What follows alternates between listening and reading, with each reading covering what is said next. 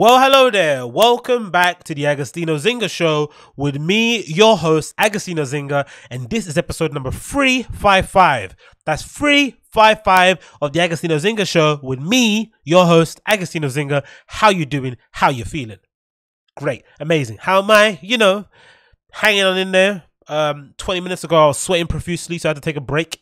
I've actually recorded this intro a couple of times, so now that I'm adequately dry, I'll proceed with getting some, what they call them? House rules out of the way? House rules? House stipulations, regulations, whatever, intro, it doesn't matter. Let's continue. If it's your first time watching via YouTube, make sure you smash that like button, hit subscribe, and leave me a comment down below. Let me know what you think of the topics. Let me know what you think of the show in general, any improvements. Any of your feedback will be much appreciated. If you're listening via the podcast app, of course, leave me a 5-star review and share the show with your friends. And if you want to support the show, you can support it via Patreon. For as little as $1 a month, you can get access to the entire archive of my show, as well as the full audio version of this podcast you're listening to in full, 3 days ahead of everybody else.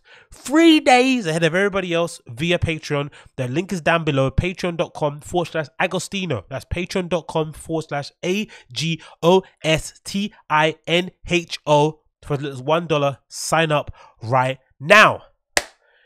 God, here we are, man. Another episode, another day. We're chugging along. I guess you're chugging along.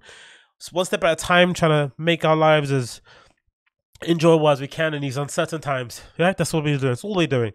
But yeah, jam-packed show for you today. Loads of stuff to get through. Stuff about Bert Kreischer, stuff about Brendan Shaw, stuff about Brian Callen, stuff about sneakers, some stuff about fashion, some stuff about technology, some rave stuff, some illegal rave stuff, and everything else in between. So get yourself a drink or whatever, and let's go through these topics. So, number one thing to actually get on top of is they've actually relaxed some laws, or they've eased some of the lockdown restrictions in England from this Saturday onwards, which is a bit questionable considering that, the numbers haven't really gone to a level where you'd think they wanted to ease the lockdown. But I guess based on some of the reports that came out, gonna say a couple of weeks ago about the entertainment industry or the live events industry essentially being on its knees, and then there was that protest with all the supporting members, or what would you call those people, the people that actually are fundamental to actually making sure live events and gigs go on. But whoever they're called, they all protest somewhere in Manchester, and they all had their little boxes where they have all their gear in, and they was kind of pushing out along the road to basically symbolize the amount of people that are going to be put out of work, and that the fact that they kind of represent the infrastructure and the foundation of those live events, and without them we don't have those events going forward. So it was a pretty I think that protest might have pulled their arm a bit. It might have made them think, we need to get some events back on and stuff. So that makes some sort of sense. But the restrictions they're still pretty restricted anyway in terms of what they're allowing. I think bowling alleys and stuff are allowed to be open. I've actually got a list of it here. Now let me get it up on here. This is from the BBC. It says coronavirus lockdown to ease further in England from Saturday. The important bit is here. It said last week the figures from the Home Office statistics showed this may be leveling off. Okay, cool. So under the new regulations, we're going to have available or open to us in England, indoor theatres and music performance venues will be able to reopen with social distance audiences. I'm not too sure how that's going to work. Maybe they're going to have those kind of pod or table things that they're doing now with bars, which is pretty interesting. I'm not really a fan of them, but I'd rather wait until the lockdown is actually eased all the way through. We can go back to, rubbing up shoulder to shoulder with strangers and sharing funny stories with drunks in the toilet.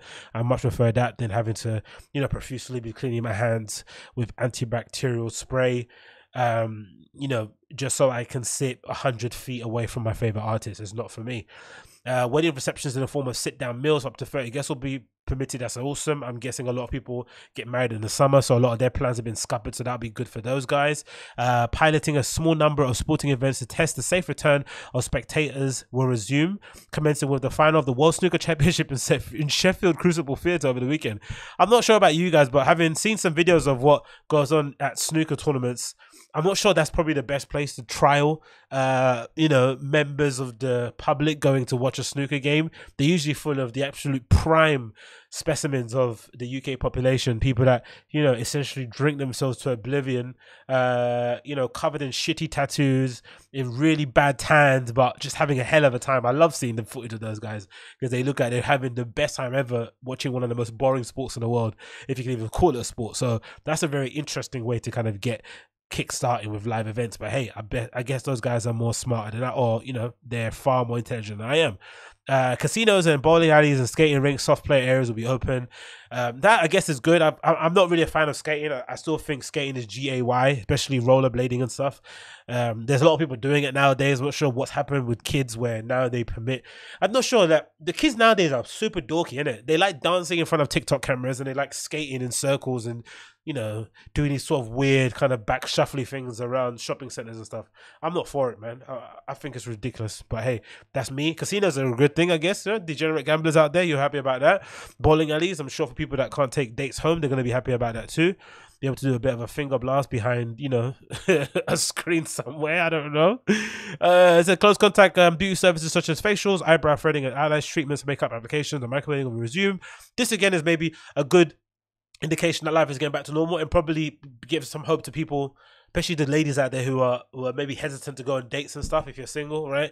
Because you couldn't actually get your full kind of beauty treatments done. You could only get your hair trimmed or styled or whatever it may be. So now you can actually get everything done. You could go get your facials, go do your toes and your fingers and all that sort of nicety. So I'm sure the levels of people dating or going out on dates will go sky high from Saturday onwards. And it said here, pilots will take place at the conference venues ahead of the expected resumption of business events from the 1st of October. Yeah, so you can see the places in the UK that really contribute to our overall GDP, in it, right? And you can imagine how much those corporations pay for, to hire out a place like the Excel Center, for instance, or Alexander Palace or whatever it may be. They really need to reopen those places ASAP. So they just can't afford to have everything closed down. And again, I'm really for it. I honestly do think, again, America probably was a kind of the best example of it, how they basically royally fucked it up. But they had a really good opportunity in America because they have, 52 different states or whatever it may be, right? They had a real chance to really try some interesting and forward-thinking ideas on how to combat COVID-19, right? Take some different approaches, maybe learn some things from that state, take something from over there, remove that thing, and then try your best to basically keep that economy alive and make sure they'll keep your local community economy alive and make sure no one's local businesses get scuppered in it. And we could have probably done the same thing too, right? We could have probably had a different sort of approach in the north to the south, but we just didn't, we didn't react quick enough. And then when we did react, it was too late. And when we did react, there was a kid gloves on, telling people to use their common sense. All that malarkey is like, what? Like, if ever there was a time where people needed strong direction and instructions and orders, this is the time. But hey, where we are now, if you want to go bowling, if you want to go to cinema, if you want to get your eyebrows threaded, now is a possible time to do it. Do it now before things change, actually. That's what I would say. So yeah, enjoy yourself. Next topic, Bert Kreischer's driving comedy tour. So Bert Kreischer, another member of the illustrious LA comedy scene that seems to be going through a bit of a tough time lately, has basically gone out of his way to put together a drive-in comedy tour, right? I think he was the first person in that crew to do it. And from the looks of it, it looks pretty well done. I was quite skeptical in the beginning. I was a bit like, hey, why is this guy who's a father of two, young girls who are about to go into high school, and, he has like a lovely wife who has a pretty good podcast herself. I think Wife of the Party, is it Wife of the Party or something like that, right? She has as well got good podcast. She has some good appearances with Christina Pazsitzky on the Your Mum's House too. So they have a really good relationship. It seems like from the outside looking in, she kind of gets what he does and kind of gets involved and all that kind of good stuff. I'm thinking, why do you want to run away and go on tour during this time when you could be at home with your family? But I was also understanding that, artists of that level, performing on stage isn't just necessarily a thing. It's not basically a money grab. It's not an opportunity just to run away from your family and get some boy time, alone time. It is kind of second nature to them. It's like breathing. They have to be on stage. They can't take any prolonged breaks away from it because they feel as if a part of themselves is missing. And I kind of understand it, especially now where as we're heading into like what month 6, month 7 of being under lockdown. I'm really starting to miss being on stage or behind a DJ booth playing crappy music for 10 people in a bar somewhere. I'm really missing that, and I think that's kind of I've become a little bit more understanding as to why people are going out their way to put on events during these uncertain times when it doesn't really seem like the morally right, the ethical thing to do at the moment, right? It seems a bit irresponsible, but I also get the desire to kind of give people an opportunity to go somewhere and just unwind, forget about the worries of the world for a bit in a safe environment, and also get a chance for you to do what you know how to do best. Because I would imagine, especially if there's I think with all things, forget comedy, I think in this life, right, it's very difficult to get to a point where you find out what you want to do with your life. It's very difficult to figure out what your thing is. You probably spend most of your time, I know for me anyway, from personal experience, I spent most of my time trying to work and then giving myself this fake, or telling myself this fake story that I was working because I was saving money so I can do the thing that I wanted to do, but I wasn't, because I never did the thing I was wanting to do until like the last 5 years or so.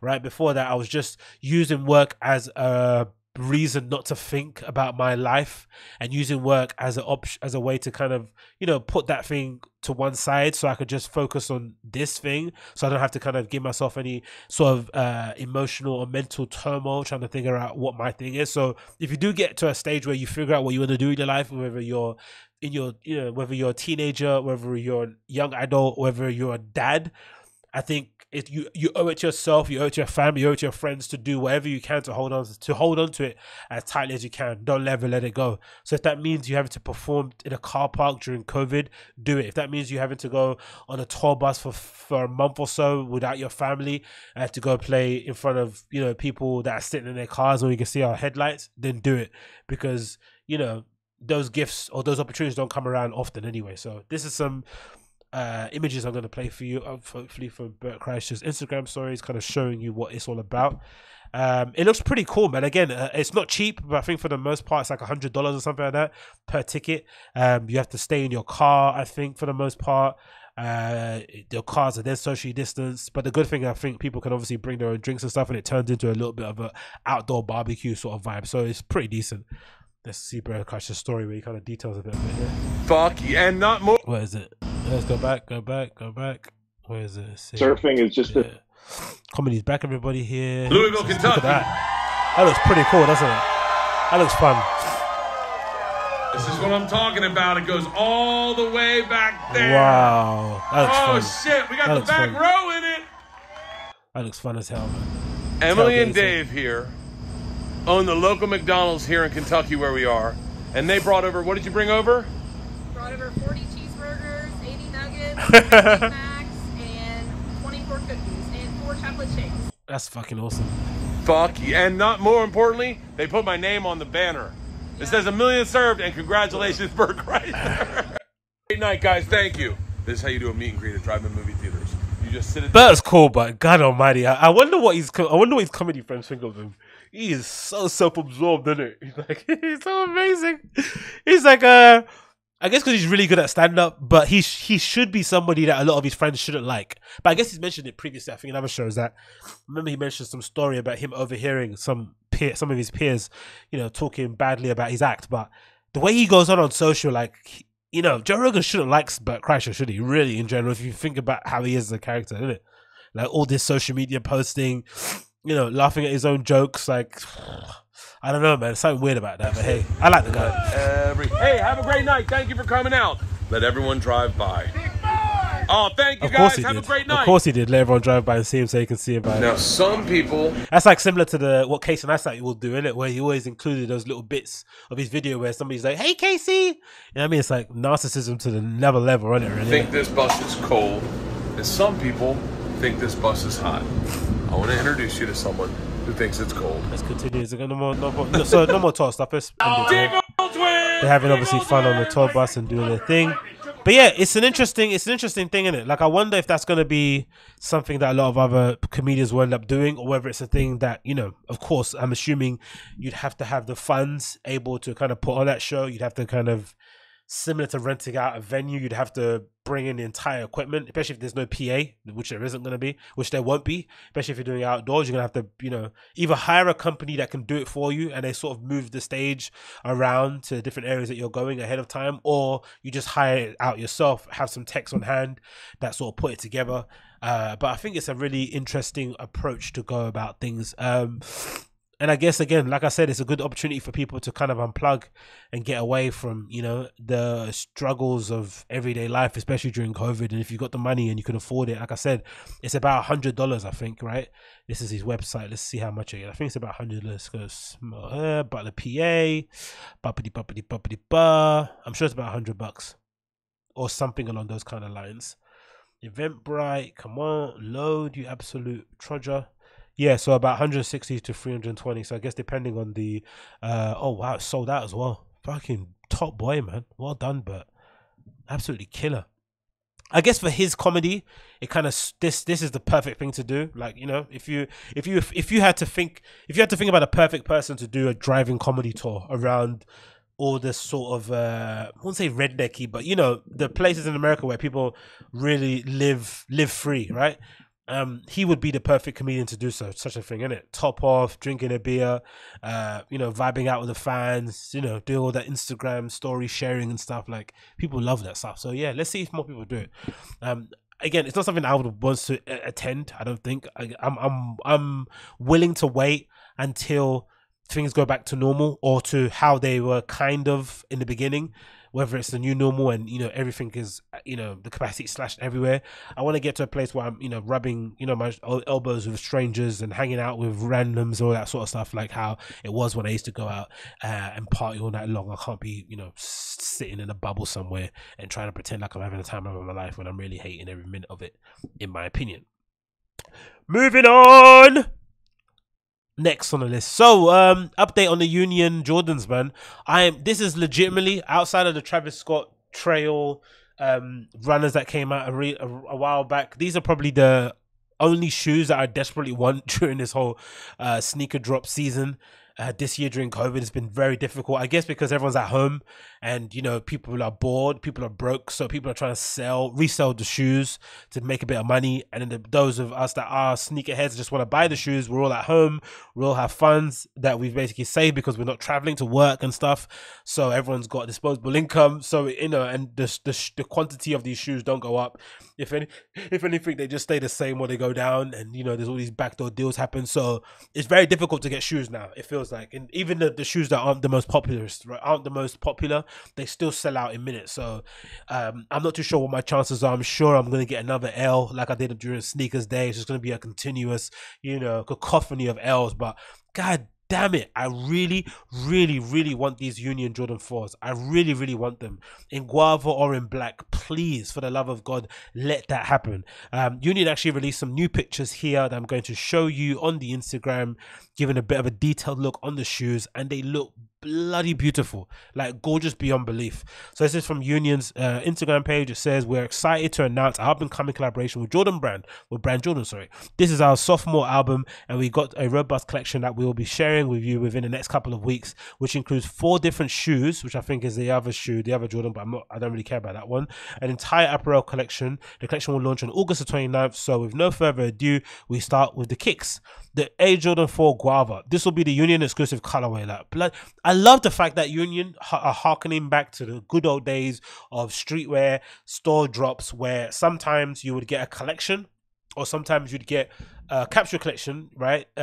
Collaboration with a brand, and you'd get the ability to buy specific items at the store where the collaboration, at the store of the collaborator, and then the rest of the stuff will go, to all the other retailers out there. But there were some kind of store exclusive things that you could pick up, whether it was tote bags, hats, accessories, whatever it may be. But I like the fact that they get the ability to do 2 shoes and they sell 1 exclusively through Union. That is genius. I fucking love it. That'll be the Union exclusive colorway. It says, please check the website unionjordanla.com for more pictures and additional launch information as it becomes available. In the coming weeks, we'll share images of the apparel as well as the campaign and another little surprise. Stay tuned. I'm really interested to find out what exactly drove them to make this shoe this way. Color blocking, The idea of essentially flipping all the little details, like this little eye stay bit has basically been, it looks like the shoe is inside out, but then it's it's been exploded and then put back together the wrong way around, if you get what I mean.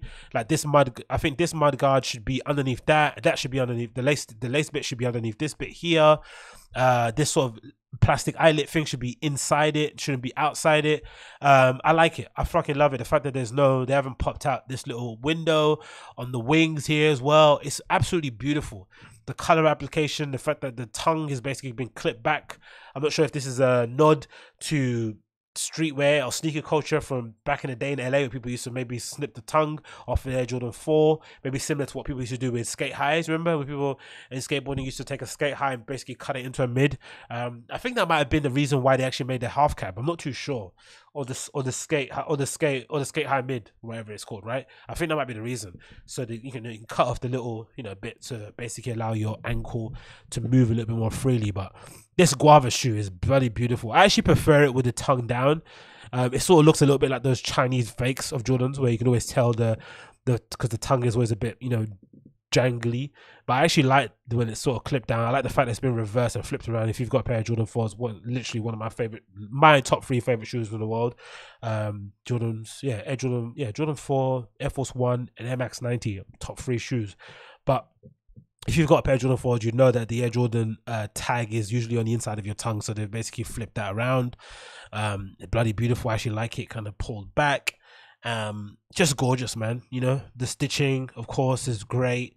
Reminds me of the stuff that they've done with the Air Jordan 1s from beforehand.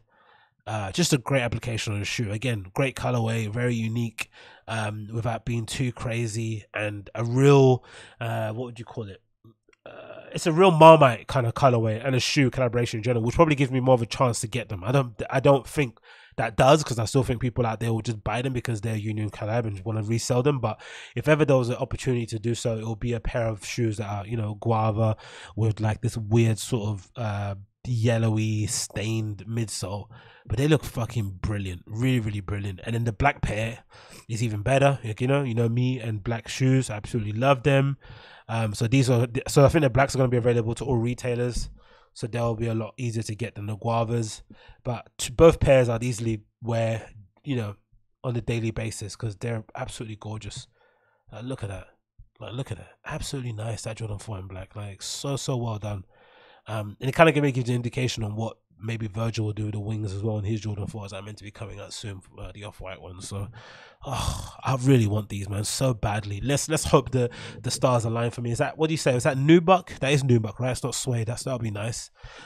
They'll look a lot better beaten up as well once people start stepping on your toes and you start shuffling at tech house dances, listen to Michael BB tracks. I think these will look so much better once they've been broken in. I love these. I love both. Again, I'd probably want the guavas ahead of the blacks, but I want both. I don't care. Let's see if I can get them. Probably unlikely, but you can only hope.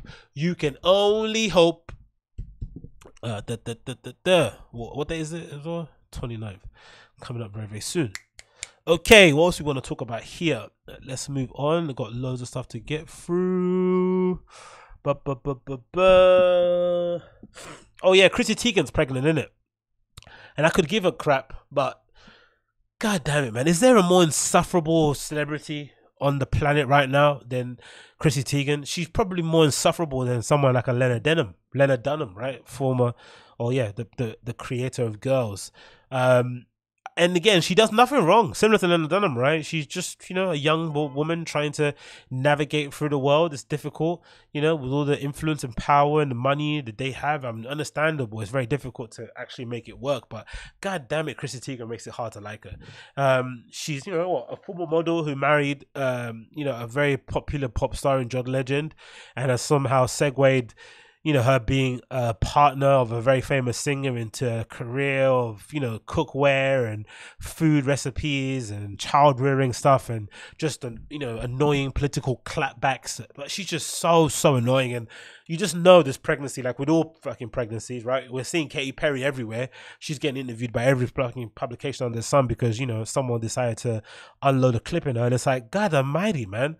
When did pregnancies become so important. Like, people give birth, big deal. Like, why use like what? Why do these become a content farm, right? And a content generator, actually, because you know they're gonna have weeks and weeks and weeks of content that they're gonna be pushing out, leading up to the birth, leading up to the gender reveal, leading up to the name reveal, the first cut, the first this. It's just gonna be boring, continuous stuff. And again, I understand you can say, yeah, if you're not a fan of hers, just don't tune in, but that's not the point. We're at a point now in social media that sometimes, even if you don't want to know about these people's lives, you get to know about them because it pops up on the right hand side of your bloody trending feed, and suddenly now you got information in your head you don't know you actually even wanted, or you don't actually care for. That's the annoying part of it. They always find a way to bloody kind of bleed into your life and sort of tell you things and inform you about stuff and give you their opinion on topics that you have no care about, right? In my case, I've got this little show that I'm doing here on YouTube, but if you didn't know about me, you'd have no idea I exist. No idea. I wouldn't break through your third wall, because I am not as bloody virally relevant as somebody like a Chrissy Teigen, right? She steps on a bloody stone, it makes the news. She trips on her kid's toy, that makes the news, right? Everything makes the news. It's just, enough already, man. Enough. But you just know they're gonna just bombard us with content for a bloody week about her being pregnant, all this and that, do that weird photo shoot that all the girls do where they're kind of a weird deity because they have a little person growing inside them like every other person did before they ever existed in the history of time. It's a weird thing, isn't it? It really is. Like, I would want no parts of it. You see that video of Harry Kane doing the gender reveal, kicking a ball into the balloon or whatever it did in a goal, and it bursting and revealing the color of the kid. That'll be funny. Pops out this mixed race, but no, the gender of their child. And it's like, what are people doing? Oh, it's so annoying, man. Everyone wants to have a little reality TV show, innit? Everyone wants to be the star of their own movie, and it's like, God, man, if you were more interesting, it would make it a lot more compelling to view. But just being, I don't know, a person that says stuff on the internet and then wanting us to care about your pregnancy, like, come on!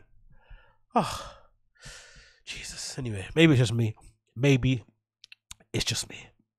So, Charlotte DeWitt went to go play in Italy, right? And she didn't really post. I didn't think she posted about it on her Instagram. I don't know. I haven't really checked her Instagram in a while, but I'm pretty sure it seems like a lot of people are DJing and playing out in these events, in it, right? That they're throwing. It's for the most part in Switzerland, where I guess nightclubs and bars have reopened because a lot of big DJs have been playing there in actual nightclubs. And then you've got the open air events in France, Possession Paris, that little Possession Paris techno collective that I mentioned previously, another show. And then you've got this other crew of people doing shows. It feels like in the south, along the coast of Italy, right? Places like Bergamo, places like Taranto, in Bari, right? They're doing loads of stuff around. I'm not sure because those places are, mostly populated by older folk.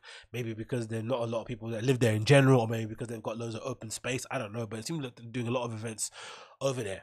And I don't really care. I don't know, man. I think we know the risks involved with this virus. We know that, for the most part, it does spread a lot quicker within places where people are perspirating and dancing and shouting a lot, which happens to be raves and outdoor music events. So we know that's probably not a good idea to go and do these things. But we also know in the countries that they've been hard hit at, they really do need tourism. They need an ability to make money, generate some income, allow their local economy to survive, or at least make it through until next year.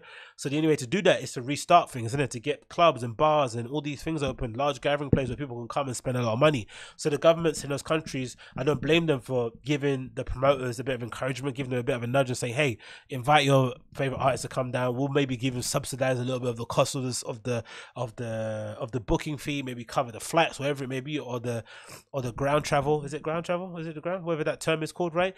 I don't blame them for doing so because, hey, like, we're living in really unprecedented times, but there needs to be some sort of way to get us back to some kind of normality and allow people to basically keep a roof over their heads. That's the most important thing, because it seems like most people haven't really dealt with the lockdown or really addressed it in the right way in the beginning, and everyone's sort of paying the price and sort of trying to, you know, scramble to get things back in order where they need to be. But the Charlotte Witt event, I'm not going to be, again, she's not my favorite DJ. I would kind of, you know, she'd be the last person I'd go see or break my quarantine for, but the event itself didn't look too bad. And this is Business Techno talking about it on Twitter. It's a really funny page to follow, and there, if you're interested about all the outrage that goes on Techno Twitter, they basically cover all that stuff. And again, I don't really mind her playing there. I think if the local community or the local government said it's a good idea and you can go, why not? And it looks fun as fuck, to be honest, as well. It's in these weird little kind of Coliseum-y type things. Is that what it's called? I'm not sure. They look really cool. But there's so many people, man. It's just... that's the thing. Italy has some of the best techno fans in the world, right? Maybe the best techno fans in the world. I really do think that for all the kind of stick Italians get on forums and stuff about being loud and, you know, boisterous and stuff, they're really, at the moment, they're basically single-handedly supporting the careers or the lifestyles, or, you know, giving DJs the ability to pay their mortgages, put their kids through school during these unprecedented times. Without Italian fans, the entire scene, it feels like, would have maybe crumbled within itself, right? For the most part, if you think about it, like, these guys are booking mad amount of people. Mostly all the big guys, don't get me wrong, they're not trying to break any new artists, but they're booking people, giving them an ability to make some money, play in front of a really captive audience, give the people that live there an opportunity to basically unplug, unwind, you know, dance a bit, have a bit of a smoke, drink some champagne, you know, smoke copious amounts of cigarettes and do other stuff and just have a good time. And I can't really be against that, to be honest, because that looks fun. Even for a Charlotte the Witt event, that looks pretty cool.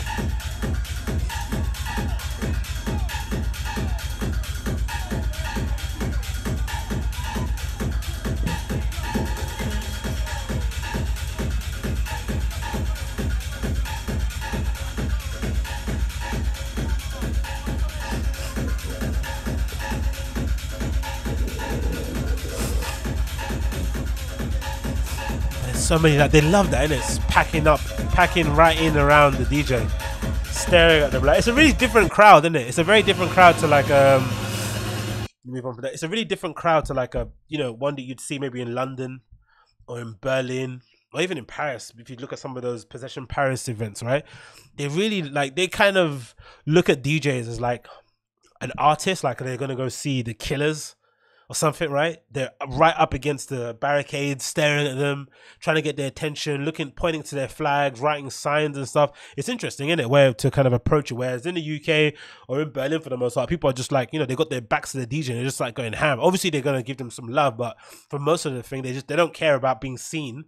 They want to just dance and have a good time and let themselves go. But I think for some DJs who like that kind of acknowledgement from the people that are listening to you or coming to see you dance, I think it maybe is a good thing. But yeah, Italians are single-handedly keeping the scene alive. It feels like and Swiss people, they're booking all your favorite artists, getting them to play in amazing venues with a great captive crowd. What's the place called? This is here from someone's Instagram. It says Chlorophylla. There she is again. But the only thing I don't like about these things, just to kind of pause it, is the prominence of bloody smartphones. Italians love a good recording. They love uploading a shitty piece of video to their online social media platforms, you know, when they could just be enjoying and having a good time. You know, it's even worse at the tech house events because there's literally no dancing. It's just people just standing there staring at people. It must be a bit disconcerting if you're a DJ, because you never really get a feel. You only get a feel of how you're doing in front of an Italian crowd when the bass drops, it feels like, especially at tech house events. But the techno events and this one, it seems like people really did dance, but I don't like the prevalence of the smartphones. But, you know, it's part of their thing, and it's what they do as a culture. What can you do? DC-10's a good example of that as well. It's always phones and camera lights and people singing.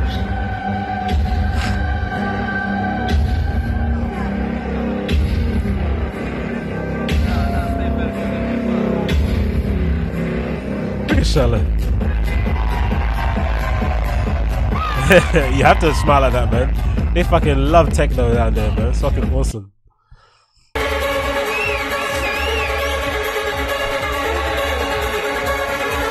Nice and cool.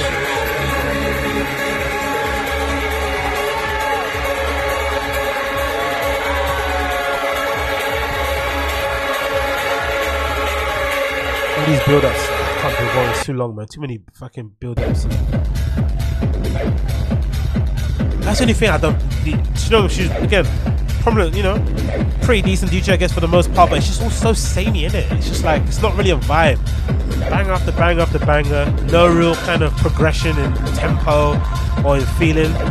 Maybe a little bit better than the Mealy Lens, but it's all a bit like, you know, flip a coin, you know, no real big difference in terms of how they DJ. But as an event, that looks fairly fun, fairly interesting. You know, they've got the stage up there.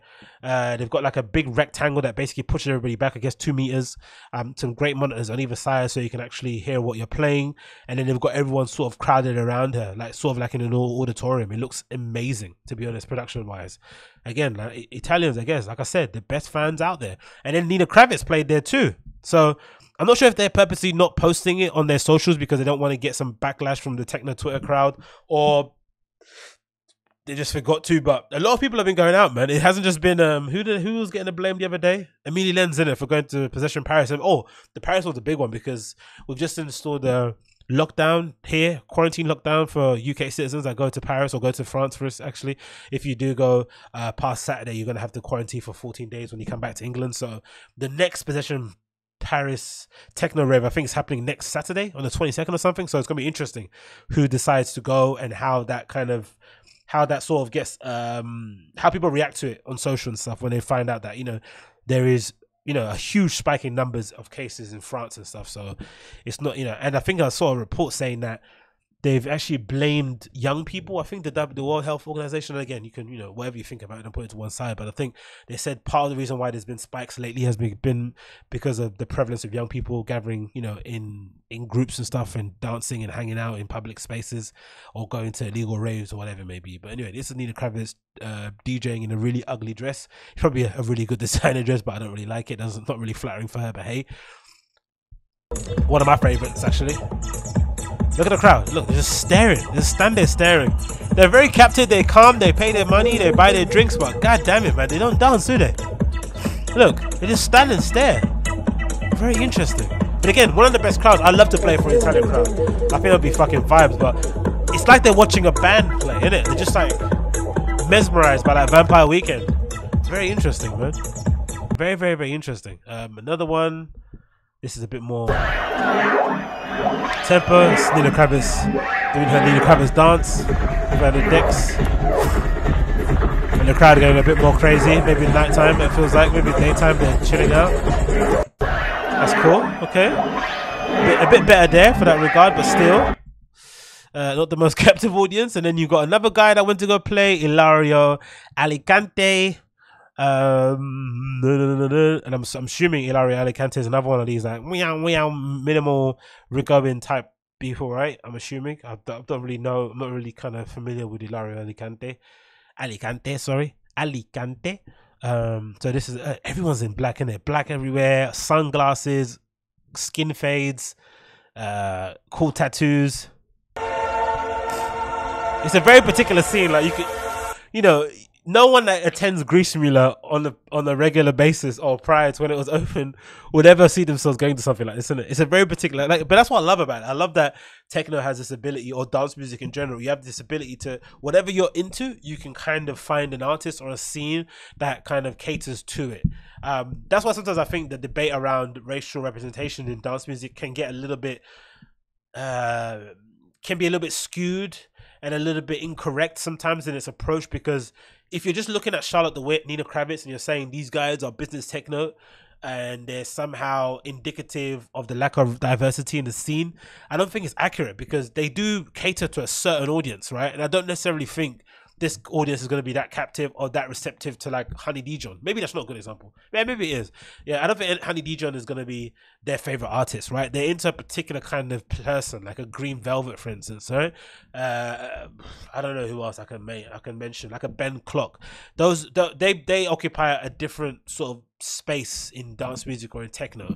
They're not really, you know, you shouldn't be trying to compete with gigs with a Ben Clock or something, because, you know, he's just going to destroy you, because he has a little bit more of a, I guess, a generic or a general public appeal. I'm not too sure, but I don't know. I just thought about it. So, you know, the guys I've seen at Kit Kat, or the people I've seen at like Same Heads, they would never be at an event like this. But hey.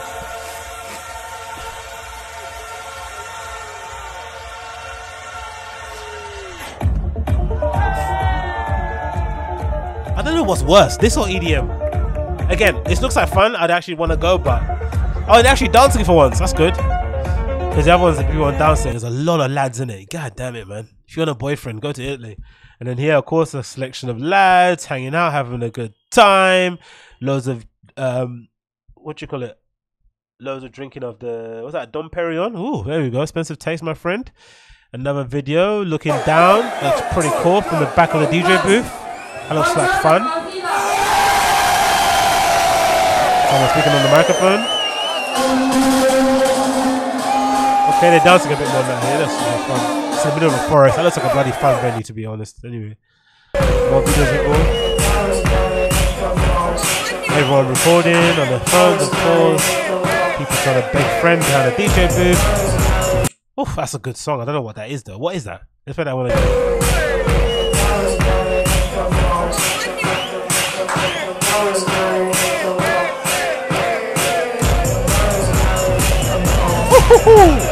I don't know what that is, but that sounds hard. Okay.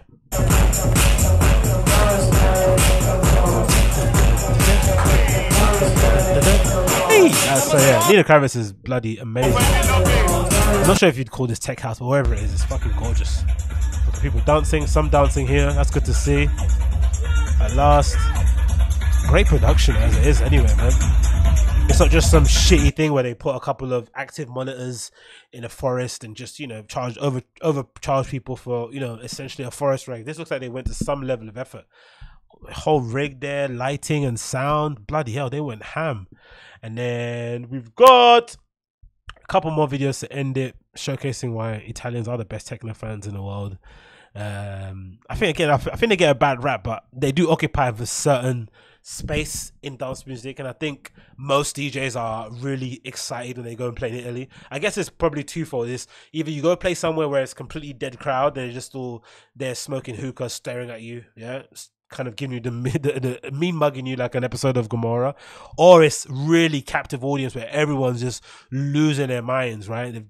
They've saved all month, they've saved all week to get on it and kind of see you play, and they're really, really eager to see you do your business behind the deck. So it probably is those two extremes. Now look at these, look at how loudly they're screaming. Nina Kravitz speaking Italian. What you saying? That's my last song. Bloody hell. That's nice. She can speak Italian. She plays good music. She takes pictures of a bathtub, semi-naked. Triggers Maxioplex. What can you not like about this woman, eh? Everyone likes that tune. It seems like that's a nice song. Yeah, the best fans, man. Look how loud they are. So many of them packed in. They cheer bass lines. They sing along to bass lines sometimes. Man, oh, I miss DJing so much. Damn it. Move on that one, a couple more, and then we'll move on to another topic.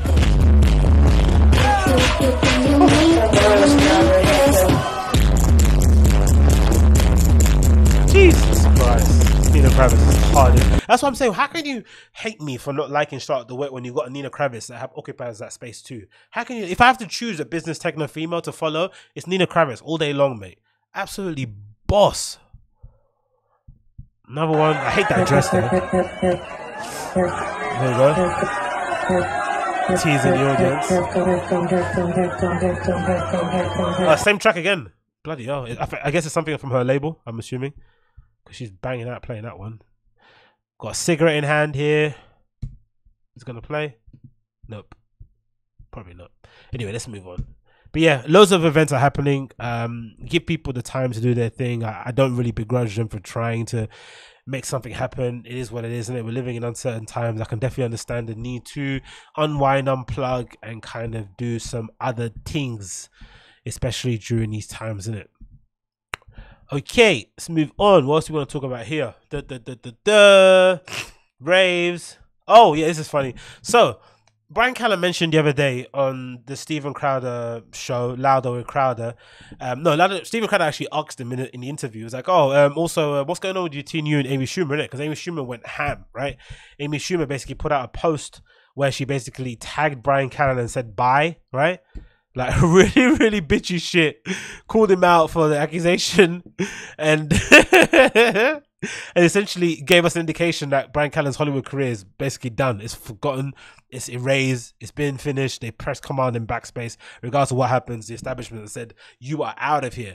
But it also made me think, and I think Steve McCann, that's why he basically asked, like, what basically happened between Brian Callen and Amy Schumer that she'd go that hard at him, right?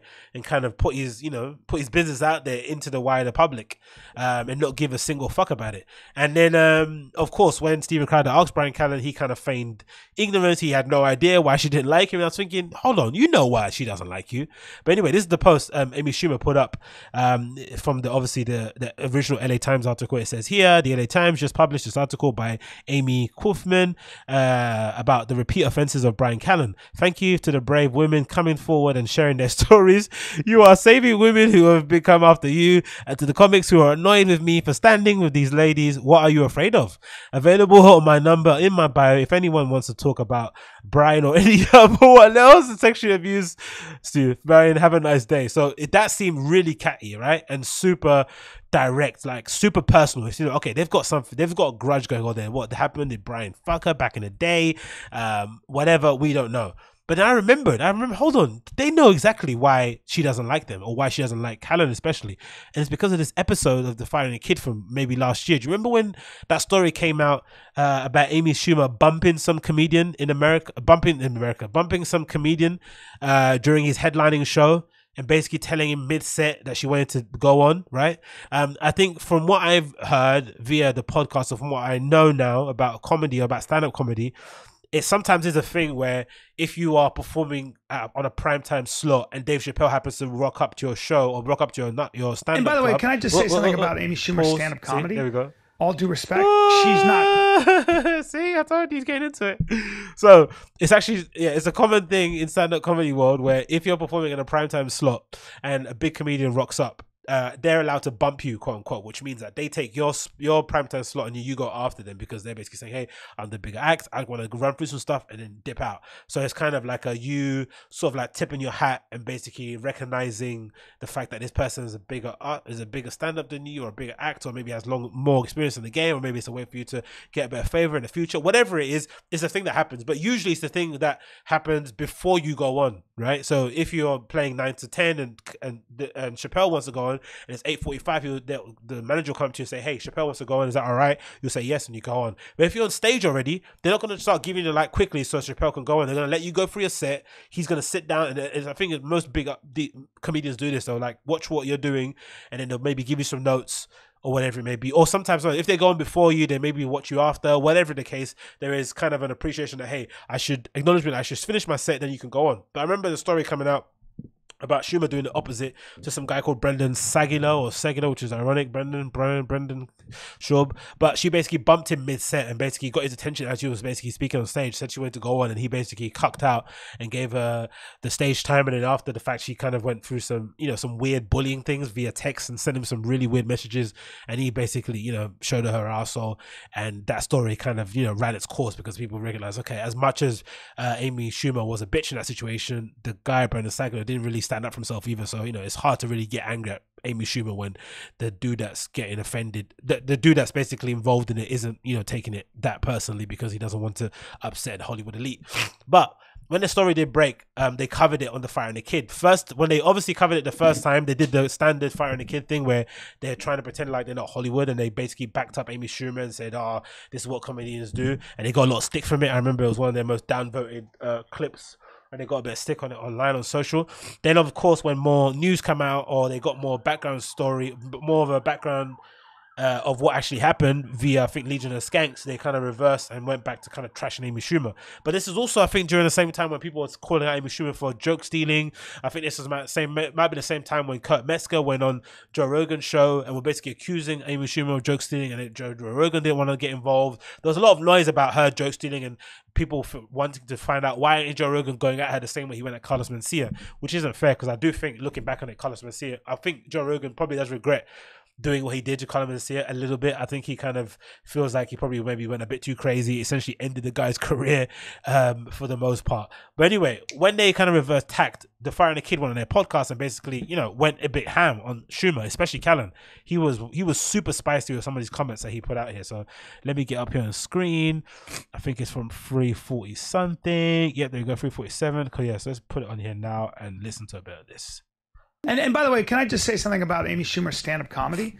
All due respect, she's not great. I have many friends who are funnier at stand-up than Amy.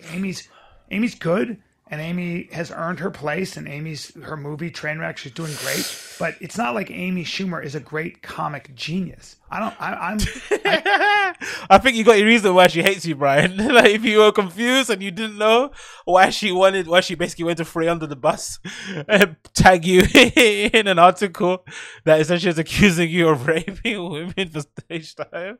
Now you've got your answer. God almighty, man. This is one of the rare moments where Brian Callen sort of does away with his Hollywood allegiances and kind of goes ham. I love this. This is what podcasts should be about, though, right? There should be a platform for you to kind of speak your truth, because you're not beholden to the, you know, corporate Hollywood entertainment infrastructure, right? But as I guess the show evolved and got bigger, you know, they've both got different responsibilities. They've got growing families, different people that they're employing that are dependent on their paycheck. They then decided to kind of, you know, get in line and essentially, you know, kind of censor what they said. But this is a fairly honest take and something that a lot of people would probably echo, especially behind the scenes. I get a kick out of this. As a comic who's been doing this so long, I just get a kick out of popularity. Doesn't mean that you're really funny. I know a lot of women. Which is funny, sitting next to Brendan Shaw, been a little bit, right? Popularity doesn't mean, but hey. And that I'll put up against Amy Schumer. I'll put their hour up against Amy Schumer in a heartbeat. I can give you a number of them. So it's not like just off the top. Eliza it's not like Schlesinger, yeah, Whitney Cummings. There are a lot of women that'll hold their own and way better. So, which I don't like to get into this comparison stuff, but no, but you're doing it, aren't you, mate? It's flavor. Everybody's like, different, but let's not also get it twisted. Ain't nobody that I know. Why is he surprised that Amy Schumer doesn't like him? Come on, man. None of your dear friends are hearing a fucking peep out of Amy Schumer. We're not. It's not like, oh, Amy's getting up. I'm not watching her when she gets up. Oh, maybe because I'm just older. I've been around a lot longer than she has, but. And I think Amy knows that. I think Amy's also probably. I don't think she would do that. She should be a little aware of her place as a comic, as a stand-up This comic. is the problem, B. Don't you think? He went in hard on her, and it scorched earth. I forgot how spicy that was, but yeah, you should know. I'm nobody. You should know why people don't like you. You should have a good idea about what could maybe rub people the wrong way about your personality, and especially what some people particularly might be offended or might, you know, have a reason why not to like you, especially if he says something like that. That was spicy. That was spicy as hell. But yeah, you know, I guess they'll end up kissing and making up when the allegations are proved to be false. Probably not, but that was funny regardless anyway. Next on the list here, what do we have? Oh, this is funny, yeah. Let's go through this actually. Should we react to this? Yeah, let's go through this. Let's react to, so I'm guessing you guys are aware that the Fighter in the Rinks has, you know, debuted on Patreon. That is the alternative podcast that Brendan Schaub and Brian Callen are doing now in the midst of the allegations of sexual misconduct and rape that are, you know, basically clouding or stopping Brian Callen from appearing on T-Fat-K. So they've got a new show called Fighter in the Rinks, which is, you know, a little bit corny, a little bit played out, probably embarrassing if you're Brian Callen to be referred to as Rinks when you're 50 plus years old. But these are stand-up comedians who have essentially chosen a career that allows them to suspend, you know, to give them a sense of Peter Pan, right? They're essentially adult teenagers in a weird way, so they get to do these mad things like, you know, talk openly about hooking up with random women when they've got a wife and kids at home, you know, mentioning what they get up to in the bedroom with their wives because it, you know, it pays the bills. They've got a really weird way they go about things.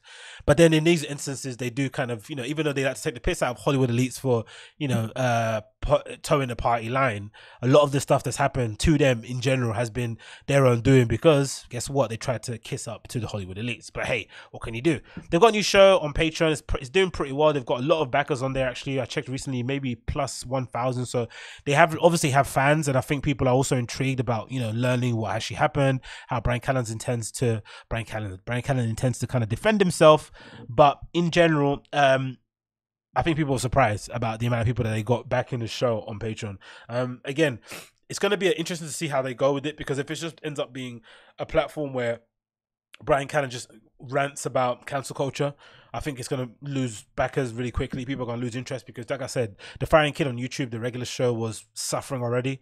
It wasn't the most fun show to watch. It felt as if they had effectively run out of things to talk about between each other. The magic had kind of died. And maybe it was a consequence of Brendan kind of becoming a bigger comedian on paper than Brian Callen in a short period of time. Again, maybe via the LA comedy scene metrics, right? I think for people that actually like stand-up comedy, you wouldn't say that, but I guess if you are about selling tickets and selling merch, Brendan Schaub is undeniable. The numbers speak for themselves, isn't it, right? So there was maybe a little bit of jealousy there. I don't know what it was, but it's interesting because I'm still a fan of those guys. I think, you know, hopefully they turn it around, but the early shows on Fox, like, they were so good, man. So bloody good. I don't know what happened to them or what happened to the show overall, whether it was the, you know, Evan the Beard leaving and their former producer leaving. I'm not sure if it was that. They were part of the magic of the show. I don't know, man, but it's just a shame that it's kind of gone down the dumps. But I guess there's loads of other things to go and listen to. But anyway, somebody from the Fire and the Kid subreddit, big up you homeless cats, put together or uploaded the first 10 minutes of the show from Patreon that they uploaded. So I'm going to watch a bit of that, react to some bits and bobs, and then we can go from there. Hopefully this doesn't get taken down. I don't get a copyright strike. And if I do, hey ho, what can you do? It is what it is. You live by the sword, you die by the sword. This is not my content. I did not make it. I'm just trying to provide some fun times, fun commentary, or try and provide a fun alternative take on very serious allegations. But it is interesting though, just optic wise, isn't it? I guess you have to fight. I guess you have to fight for your life, innit? When cancel culture hits you in Hollywood, because in Hollywood it affects not only your ability to make income in the present, but also in the future, right? And it also damages your relationships. And if you know anything about making it in any kind of niche industry, most of the reasons why you succeed and you get to the top is because of the people you're able to kind of pally up with, partner with, connect with as friends, network with as business partners. That is what really kind of propels your success to the next level. It isn't about talent. It isn't usually about money either. It's mostly about access. Can you get access to the people that actually make the decisions? That are actually the, you know, the people that open doors? Are they going to introduce you to certain people? And then if your talent is also there to match it, and your desire and your determination and your work ethic or your work ethnic, if you're Brendan Schaub, then you'll definitely ascend and get pretty high up. And I guess that's probably one of the reasons I'll mention it later about the Luis J. Gomez and the whole New York comedy scene having a bit of an axogram with the LA comedy scene. I think that's partly it, innit? It feels like the LA comedy scene guys are a lot more industrious when it comes to making something of themselves outside of quote unquote just regular stand-up, because you can't do as many spots in LA because it's obviously such a big, California is such a big place. It's hard to bounce from club to club to club, and also, you know, the clubs are obviously spread out, but they do a lot of work in trying to get their career where they need to be in Hollywood, whether it is kind of appearing on other shows, aligning themselves with different individuals, that obviously, you know, and again, living in LA, you have more access to the people that actually make the money decisions. So, you know, by and large, you become a lot more financially well off than maybe your East Coast counterparts who are more focused on the art of stand-up, right? They're all about going to do as many spots as possible, telling jokes. Most of their podcasts are extremely, you know, joke laden from front to back. There are some serious moments here and there, but you don't really get this sort of like faux intellectualism on like the Legion of Skanks, right? They know what they are, right? They're scumbags, they're pieces of shit, they're broken people who have found the career that has made them whole and allowed them to connect with a whole community of people, and they know the best that they can do is tell dick jokes and keep it moving. But this whole kind of talking about, you know, political type stuff isn't their bag. So it's interesting to see how this will evolve going forward. But yeah, let's play a bit of the show here. And of course, this indication as well that the sponsors obviously didn't want Brian to be on the Fire and the Kid, or maybe Brian took the decision as a good friend to be like, hey, this is our only nest egg, you take it and run, and then I'll kind of sit at the background, because, you know, I guess he has the funds or the ability to do so. He can kind of fight from the background. But god damn it, man, living in LA too, renting everything, you just have to get back on the wagon, isn't it? But it's admirable that he's trying to defend himself in this case. But let's react to the first 10 minutes of the show. This is again a link shared from me via the Homeless Cats on the Fire and the Kids subreddit. I'll link it down below. If you want to watch it in full, you can, but I'm going to stop it here and there to kind of comment on what they speak about. Of Eden, in the Garden of Eden, where God, there you go. Here we are. What's up, bro? What's up? What are you doing here? Well, no, nothing. I just figured. What are you doing? I figured we'd start a podcast called The Fighter in the Rinks. Oh yeah, because I'm a little older now. I've aged a little bit. You know more of the kid. Well, aged a little bit. By the way, massaging my calf? pulled the old Achilles. From doing How did what? I do that? From getting out of my car to get coffee. Got out of my car. That's why you're the rinks. Got out of my car, and that's when you know you're the rinks, because I take care of myself. You know. You can't be calling yourself Franks. Imagine it's already cringe anyway, because he gave himself the kid, right? Remember? That was his whole thing. His whole shtick that he gave himself a nickname at, I don't know, 30 years old or something, or 20 years old. It's always, they're a very interesting partnership. You got one person who, I don't know why Brendan does this, but he tends to kind of jump on any team. He's kind of like the comedian version of Drake when it comes to sports team. He wears like 7 different, sports memorabilia from 7 different franchises, which is very bizarre.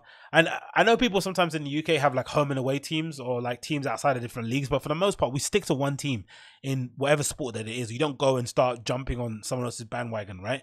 But he loves that. I don't know what it is. And he's really proud about having a jersey from this team, a hat from the other one. It's like, God damn it, man. And then you've got someone giving themselves nicknames. So I guess they're a perfect match in that regard. But yeah, it's very interesting.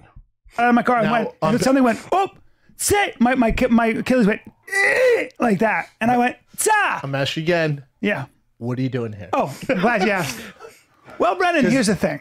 Here's the thing, man. Because this isn't fighting the kid. This is fighter in the rinks. Yeah, we got in the rinks now. Well, we've got to do protect that. the main brand. Well, see, here's the thing. To do this. It's the only way you and I can talk right now. Due to forces beyond our control. It's the only way we can talk. In this culture, due to forces beyond our control, we had to go behind a paywall. We had to do this. That's just the reality of what.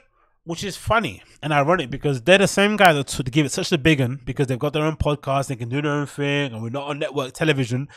But they work themselves in a position where I'm assuming they've got a deal with some production company that gives them a certain amount of money to handle all the logistics of uploading stuff and maybe getting guests and hosting the show. I don't know.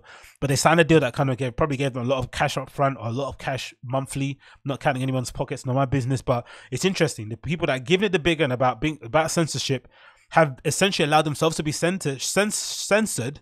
So when they're in a position where they both have to fight for their careers, they have to essentially, go about making a whole entire show, put it behind a paywall because they can't do it on their own platform that they've spent the best part of 10 years building.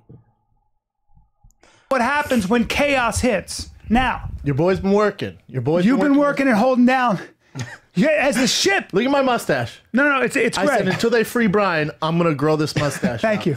And you've been bailing water and you've been plugging holes. You know how like a button on a fat kid's shirt? Yeah, that's me. I'm hanging on, but at any given time, fat kid shirt. I was thinking at any given time, I'm gonna bust. You're gonna bust. I'm gonna bust. Well, from exhaustion. You know those movies where the old warships with the sails and the cannons are hidden, and the fucking and water's coming in. They're like trying Pirates of the Caribbean. That's how I feel the F&K ship is doing. And I'm sure Amy Kaufman's already written an article about this because this is really weird, isn't it? Like, imagine being accused of what you've been accused of, and you're sitting down joking and fucking around with your best friend. I don't know. If that was me, again, if I'm innocent, I'm spending every waking moment proving my innocence. I know he can't do what Justin Bieber did. You can't get receipts and pictures and clips of you hanging out with people because, he's old as fuck and it happened in the 90s. There's no footage of what happened of the event, I'm assuming. He can't probably gather corroborating witnesses because they probably don't want to get involved. It's not that easy for him to defend himself in that regard, but could your time be better spent actually than sitting down and chatting shit with your boy about what you're going through in a joking manner? You can do this on the phone. You don't need to be, I don't know. It's just optic wise. Again, maybe he is that confident that he's going to be able to just nip this in the bud. But I don't know, man. This wouldn't be my first port of call personally. And I'm on an island going, sorry, keep bailing. And they're come over to Patreon. I know, dude.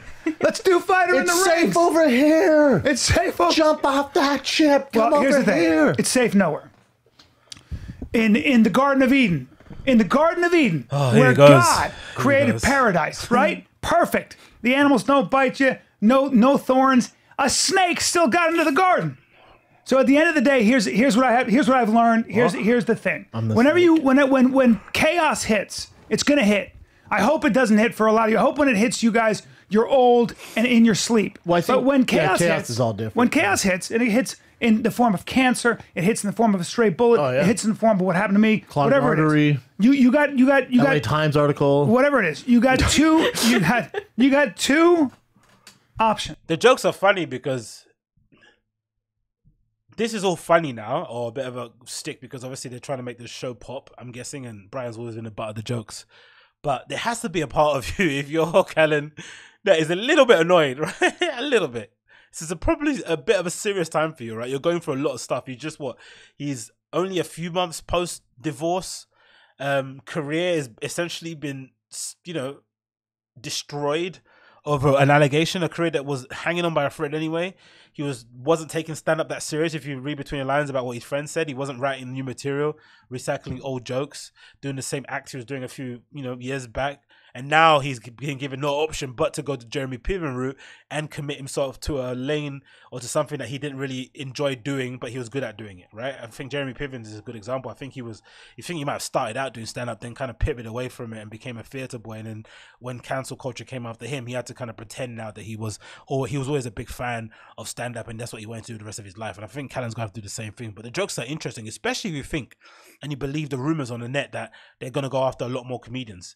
If they end up going after Brendan Schaub and they end up attacking him, I wonder how he's going to approach this. Because they were crying on here prior, right? Distancing himself from their friend Brian Callen, and now, from Chris D'Elia, and now look at them. And especially Brian, come on. One you fold up. Suck your thumb. Yeah, but seriously, or you go, this is an opportunity for me to show myself what I'm actually made of. Or you throw your friend Chris D'Elia under the bus. You don't call him before you react on your very popular podcast show, sob profusely under your shades post plastic surgery. That is also what you can do. Like, this is a real opportunity for me to show myself who I've wanted to be all this time. Well, what I tell you when all this shit was flying, I said, one thing about us, Brian, is we're fighters. Yeah. We're fighters, and you're going to fight. You're Yes. not going to just go away. No. You're not. But the pressure by people. That's good. So many people say is lay admirable. low. Admirable. So many people say just lay low and let things.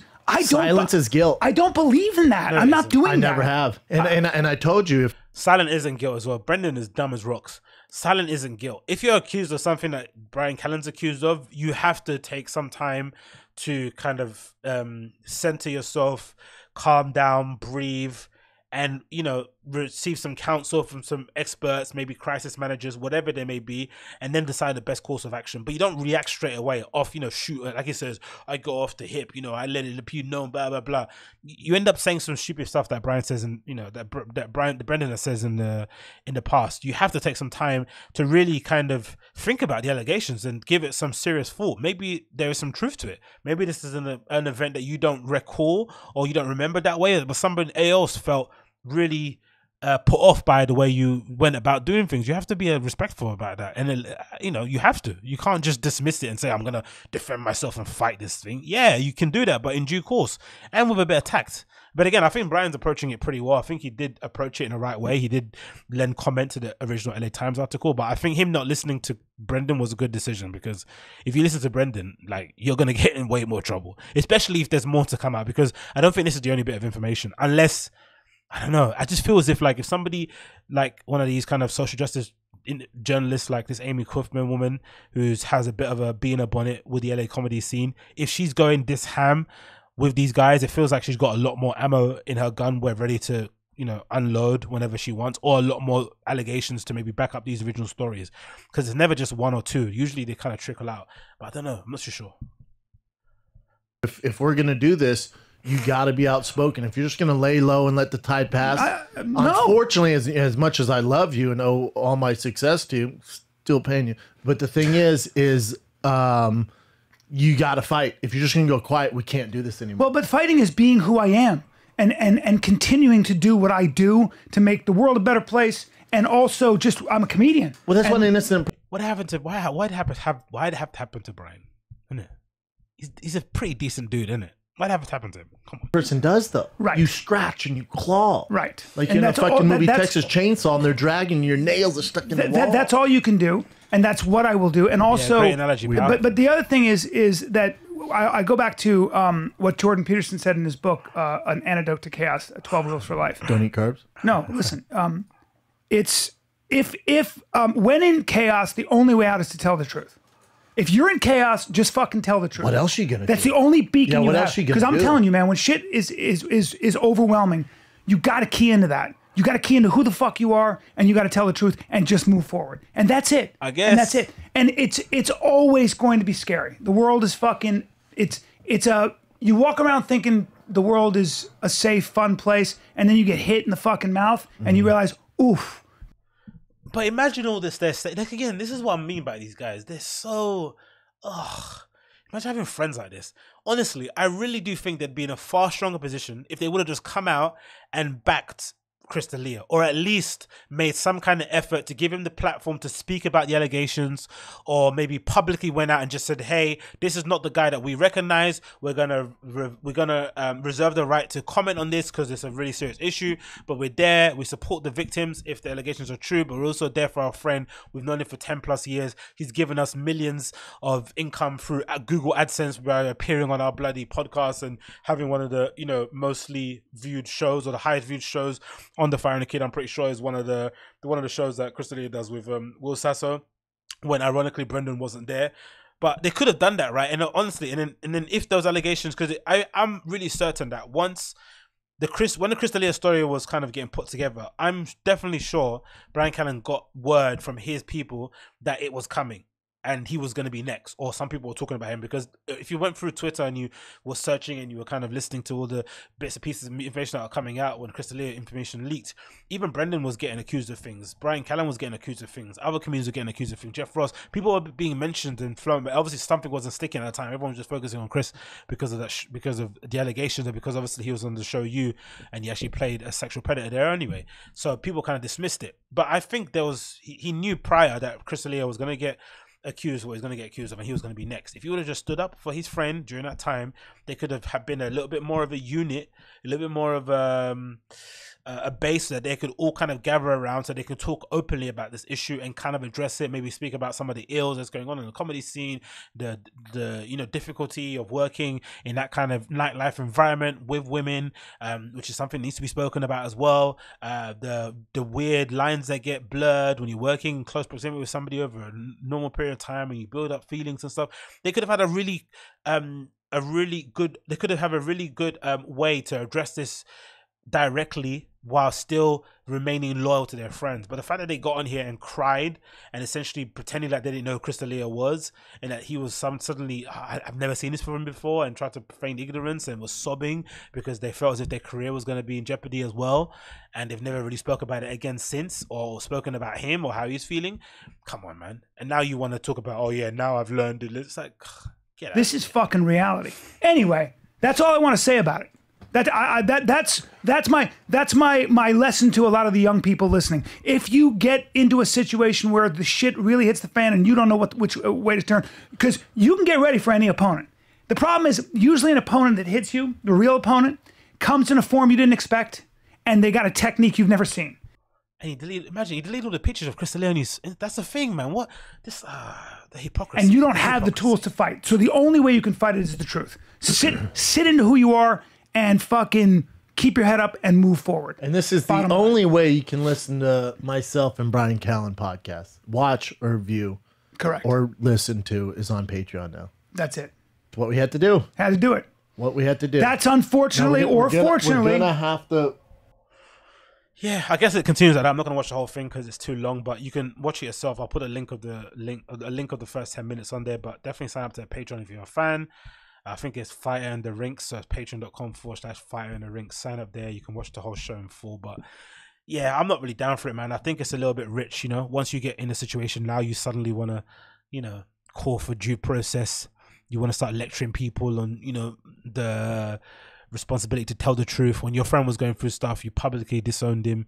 You deleted all his images off your social media feed and tried to make it seem as if like you were never that close to begin with, when you knew that, for the most part, you knew his tendencies on the road. No one's excusing it or saying that you were kind of encouraging it, but come on, let's just call a spade a spade. Again, credit to the guy for standing up to himself. I think if you're innocent, you have to do that, but I just think the format, the way they're doing it, especially considering the severity of the allegations, I just think your time could be best served trying to fight for your case in court, or with articles with other journalists, going on other platforms that probably think you're guilty, and trying to fight your case and really address it as best as you can to get your name clear so you can restart your career, instead of doing these podcasts behind the paywall to maybe make a couple of bucks and keep your head above water. It's not really worth it, in my opinion. I would think so. That's again my opinion. I don't know. But hey, hopefully it works out for the guy. What else do you want to talk about here? One second. Yeah, see what else. There's time here. I think that might be it. I think that might be a good place to kind of end the show and leave it there for now. It's been a fun experience, hasn't it? It's been fun. It's been good. We've had a good time to chat and all that stuff. But I think I'm gonna head off now. So we're an hour in. I'm sweating from all this heat. It's getting on top of me. I'm gonna cry. But yeah, what can you do? Anyway, so this has been the Agostinho Zinga Show, episode number 355. Thanks so much for tuning in. If you want to support the show, make sure you click the Patreon link down below, patreon.com/Agostinho. And of course, if you're watching the show via YouTube, make sure you smash that like button, hit subscribe, leave me a comment down below. And if you're listening via the podcast app, leave me a 5-star review and share the show with your friends. Until then, see you guys very, very soon. Take care, be safe and all that malarkey. And I'll see you guys on the other side. Enjoy your weekend.